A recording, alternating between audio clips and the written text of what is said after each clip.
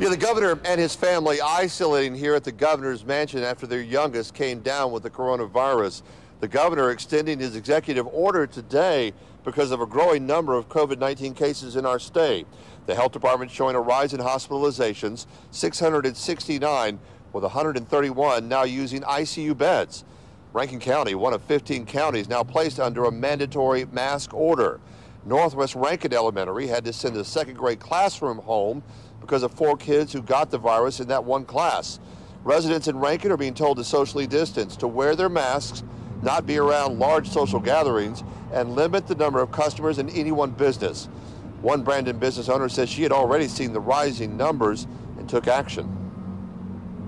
The mandate was lifted before. We still encouraged it, but about a week ago we put a sign back on the door saying masks are required because we're wanting to keep a safe holiday shopping experience for everybody.